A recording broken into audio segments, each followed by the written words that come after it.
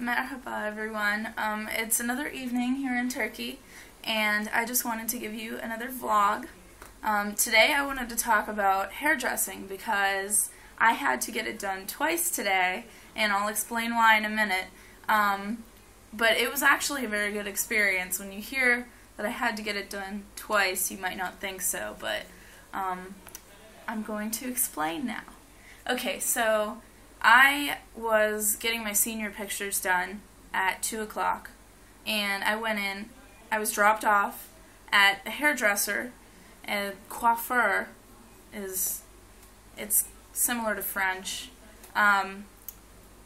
is what they call it, and I was dropped off around 10:30.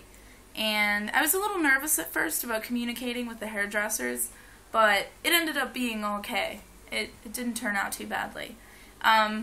And then what ended up happening was I walked in and I was kind of surprised. All the hairdressers in the shop were men. That was different, but I didn't mind. They were all very friendly, and they did a good job with my hair. And at one point it was kind of like I felt a little intimidated because there were 5 male hairdressers, and they were all crowded around me at once.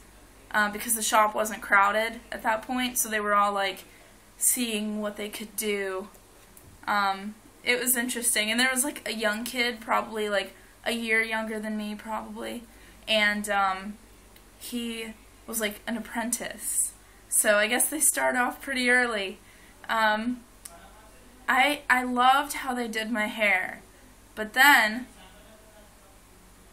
it was windy, so my hair got ruined the second I walked out the door.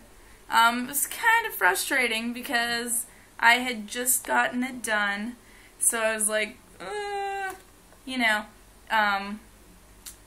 Of course, the day of my pictures, the wind isn't cooperating. It had rained earlier in the morning, so I was like nervous about the rain, but that wasn't a problem, but it was the wind. So, right before we went into my pictures, we ran into another coiffeur, and they were just as nice as the first one, and I was very impressed. We told them our story with what had happened, and they actually ended up not charging us, so thank you. That was so nice of them. And another guy did my hair, and they did it the exact same way, and I thought that was really neat because it was like they knew exactly what to do. It was really impressive. So that's all I have for today. I'll catch with you later.